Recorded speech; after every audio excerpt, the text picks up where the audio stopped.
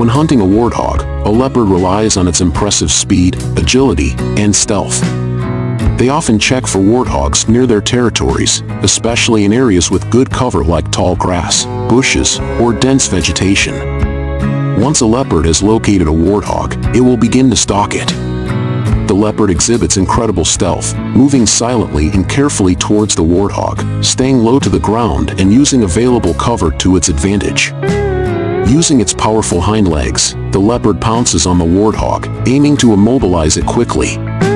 Leopards typically target the throat or neck area to suffocate their prey by biting down on the windpipe or blood vessels, or they may go for a fatal bite on the back of the head. Although warthogs can be quite strong and put up a fierce fight, leopards are skilled predators.